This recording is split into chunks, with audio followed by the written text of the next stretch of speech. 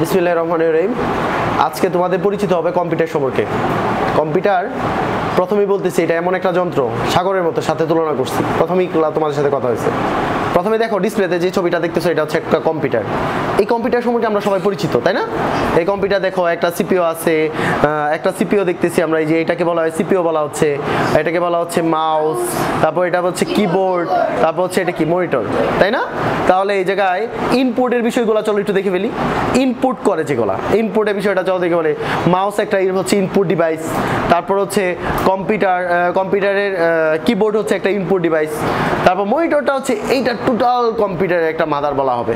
Total computer, এটার ভিতরে অনেক বিষয় আছে, প্রসেসর আছে, মাদারবোর্ড আছে, তারপর র্যাম আছে, এগুলো পরে আলোচনা করব। আজকে চলো কম্পিউটারটা কি এটা সম্বন্ধে আগে জেনে নিই। কম্পিউটারটা কি এটা সম্বন্ধে প্রথমেই কম্পিউটার সম্বন্ধে জানি। প্রথমেই কম্পিউটার, ফার্স্ট কম্পিউটার, প্রথম দিকে কম্পিউটারের নামটা কি ছিল এটা জেনে। প্রথম দিকে কম্পিউটার একটা হিসাবকারী যন্ত্র ছিল। তার মানে প্রথম দিকে কম্পিউটার যে নামটা ছিল এটা কিসের নাম ছিল? হিসাবকারী যন্ত্র। আমি আবার রিপিট করতেছি ক্লাসে, কারণ আমি বলছি ক্লাস শেষে একটা এমসিকিউ পরীক্ষা হবে তোমাদের। এমসিকিউর মতো তিনটা প্রশ্ন করবো, যে উত্তর দেবে তাকে পুরস্কার দেওয়া হবে। তাহলে প্রথম কথাটা কি বলছি? কম্পিউটারটা কিসের যন্ত্র? হিসাবকারী যন্ত্র ছিল। কম্পিউটার কিসের যন্ত্র ছিল? হিসাবকারী। নাইস। দ্বিতীয়টা দেখো কি বলছে, কম্পিউটার একটি ইলেকট্রিক যন্ত্র যাহা তথ্য প্রক্রিয়াকরণে কাজে ব্যবহার করা হয়। তার মানে বলতেছি কম্পিউটার হচ্ছে একটা ইলেকট্রনিক যন্ত্র। ইলেকট্রনিক কেন বলা হচ্ছে? কারণ এটা বৈদ্যুতিক প্রবাহের মাধ্যমে চলে। কম্পিউটার যদি বিদ্যুৎ না থাকে তাহলে এটা জড় পদার্থ না, এটা তো বাজারে কোটকুটি হিসাবে পাওয়া যাবে, গ্রামের ভাষায় বলা হয় কোটকুটি, তাই না? আচ্ছা, তাহলে এটা কিসের কাজ করে দেখো তো একটু? তথ্য প্রক্রিয়াকরণ কাজে লাগে। এটা কিসের কাজ করে? তথ্য প্রক্রিয়াকরণ। এটা কিসের কাজ করে? তথ্য প্রক্রিয়াকরণের কাজে লাগে, তাই না? আচ্ছা, 3 নাম্বার দেখো এটার কাজটা কি, ভিতরে কাজটা কি ঘটে, কিভাবে কাজটা করে। এটা কাজ হচ্ছে কম্পিউটার একটি দ্রুত গতি সম্পন্ন এবং নির্ভুল ডাটা ম্যানিপুলেশন ইলেকট্রনিক সিস্টেম, যাহা তথ্য গ্রহণ, সংরক্ষণ করে প্রসেস করে নির্দিষ্ট নির্দেশ অনুযায়ী আউটপুট রেজাল্ট প্রদান করে। আমি এটাকে সহজভাবে ব্যাখ্যা দিই। ব্যাখ্যাটা হচ্ছে কম্পিউটার মূলত হচ্ছে 3টা প্রক্রিয়া কাজ করে। কয়টা প্রক্রিয়া কাজ করে? কম্পিউটার কয়টা প্রক্রিয়া কাজ করে? 3টা। একটা হচ্ছে ইনপুট, 2 নাম্বারটা হচ্ছে প্রক্রিয়া, আর 3 নাম্বারটা হচ্ছে আউটপুট। আবার বলতেছি কথাটা 3টা ধাপ। 1 নাম্বারটা কি বলছি? ইনপুট। 1 নাম্বার কি বলছি? 1 নাম্বার কি বলছি? 2 নাম্বার হচ্ছে কি বলছি? 2 নাম্বার কি বলছি? 3 নাম্বার কি বলছি?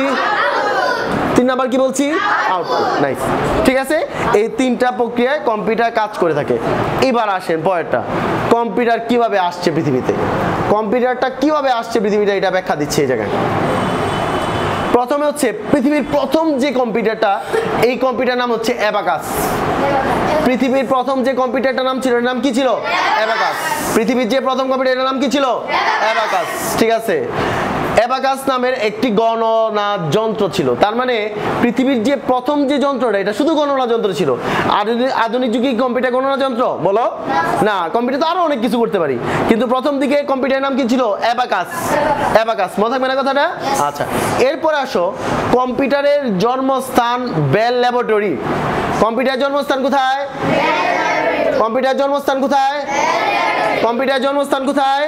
বেল ল্যাবরেটরিতে। বেল ল্যাবরেটরিতে জন্ম এবং জন্মদাতা চার্লস বেবেজ। এটা সবাই জানি আমরা। জন্মদাতা কে? Charles Babbage. এই কোথায় জন্মগ্রহণ করছিল কম্পিউটার? কোথায়?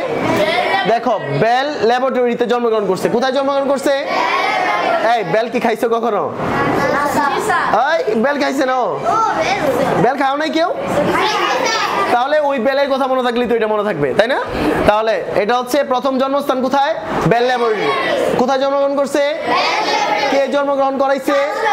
Nice, Charles Babbage. Very good. এরপরে আসো, চার্লস বেবেজ 1812 সালে, খুব কথাগুলো ভালো করে খেয়াল করো।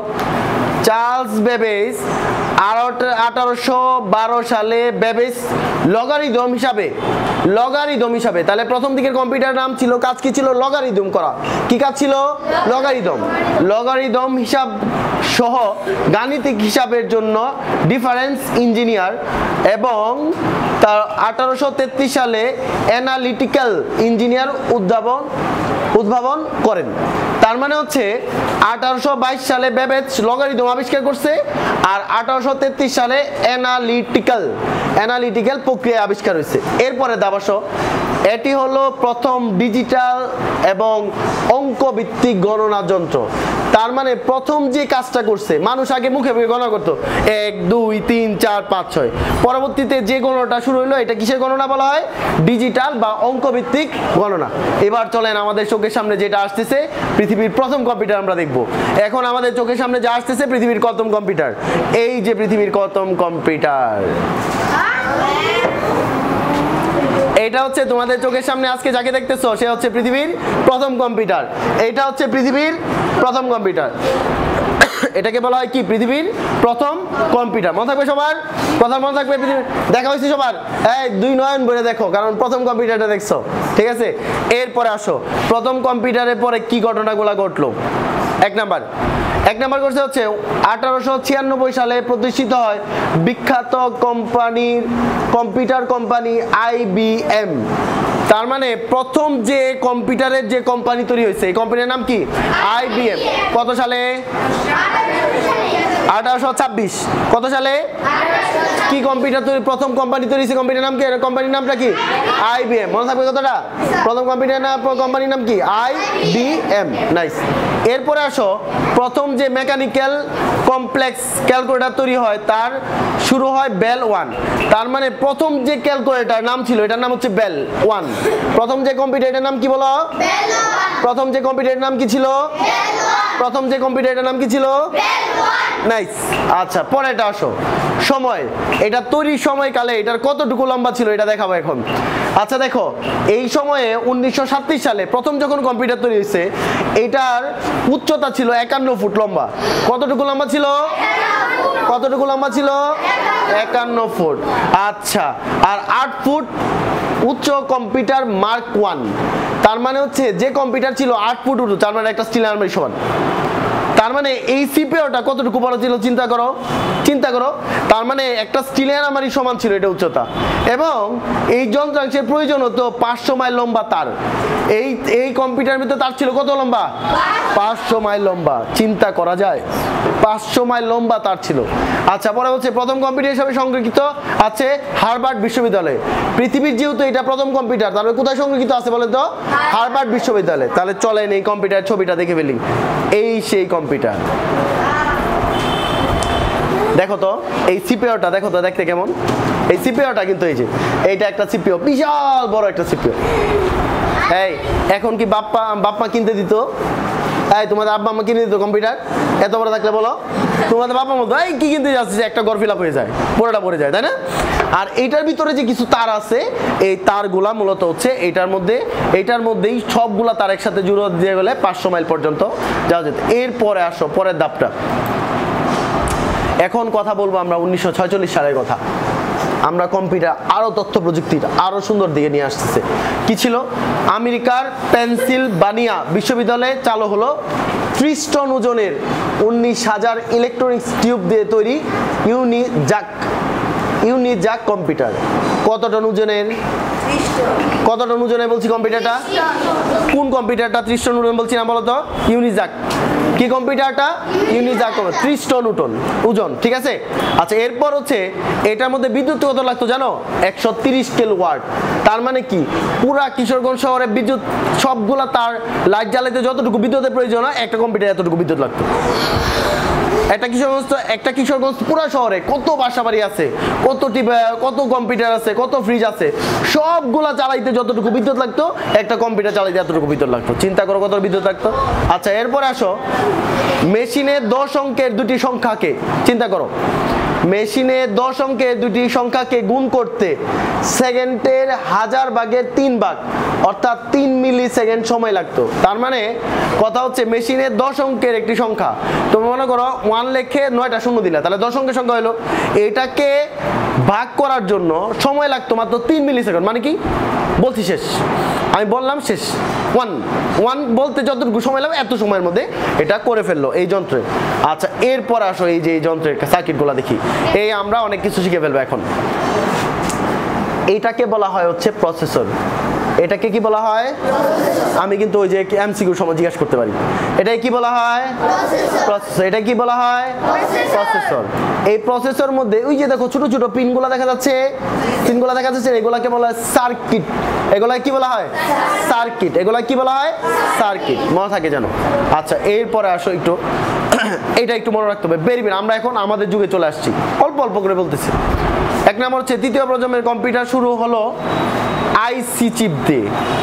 প্রথম হচ্ছে যে এই প্রথম যে কম্পিউটারটা প্রথম চালু হইলো তৃতীয় প্রজন্মের, সেটা হচ্ছে আইসি চিপ দিয়ে।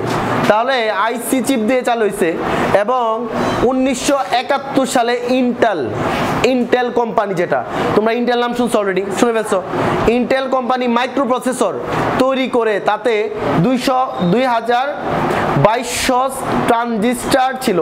2200 ট্রানজিস্টার মানে এইগুলাকে ট্রানজিস্টার হিসেবে বলা হয়। তার মানে হচ্ছে খেয়াল করে দেখো, তাহলে বলতেছি যে 1971 সালে প্রথম কি আবিষ্কার হয়েছিল বলো তো? ইন্টেল। 1971 সালে কি আবিষ্কার হয়েছিল? ইন্টেল। আচ্ছা, আর এইটার মধ্যে টোটাল ট্রানজিস্টার কতগুলো ছিল বলো তো? 2200 না?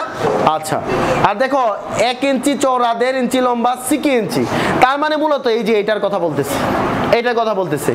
এবং এই প্রক্রিয়ায় বিভিন্ন আরো কম্পিউটার তৈরি হয়েছে, এগুলা জানার দরকার নাই, এটা তোমাদের বড় ক্লাসের পড়া, এগুলা জানার দরকার নাই। আসো একটু এটা সম্বন্ধে জানি। এটা হচ্ছে নাসা। এই কম্পিউটারের মধ্যে একসাথে 120 জন মানুষ কাজ করতে পারে একটা কম্পিউটারে।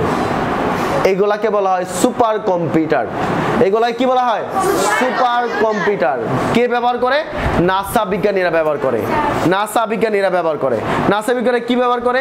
যেমন মনে করো যে পৃথিবী থেকে কেউ চাঁদে গেছে, তার সাথে যে যোগাযোগ করবে এই কম্পিউটার সে যোগাযোগ করে। তাহলে কতটুকু শক্তি ক্ষমতা সম্পন্ন কম্পিউটার? অনেক শক্তি না? আচ্ছা, এরপরে আসো, এরপরে যে কম্পিউটার, এইটাও একটা কম্পিউটার, এটা আরো উচ্চ ক্ষমতা সম্পন্ন। এইটার মধ্যে টোটাল হাজার হাজার টেরাবাইট লাগে, টেরাবাইট। এখন আসো টেরাবাইটকে আমরা অলরেডি এমবি চিনি সবাই। আচ্ছা, মেমোরি কার্ড সবাই চিনি? মেমোরি কার্ড কত? 2 জিবি 3 জিবি মেমোরি আছে না? এরকম 100 জিবি 1024 জিবি মেমোরি নেওয়া হয়, 1024 জিবি মেমোরি নেওয়া হয় 1 টেরাবাইট। 1024 জিবি মেমোরি নেওয়া কয় টেরাবাইট হয়? 1 টেরাবাইট। এরকম হাজার হাজার টেরাবাইট মিলে হয় এরকম একটা কম্পিউটার। আচ্ছা, বাকি হচ্ছে মোটামুটি আমাদের কাজ শেষ। এইটা হচ্ছে আধুনিক যুগের কম্পিউটার, মোটামুটি এটা প্রসেসিংয়ে। আর লাস্টে হচ্ছে এই পর্যন্তই হচ্ছে আমাদের ক্লাস। ক্লিপটা বন্ধ করো।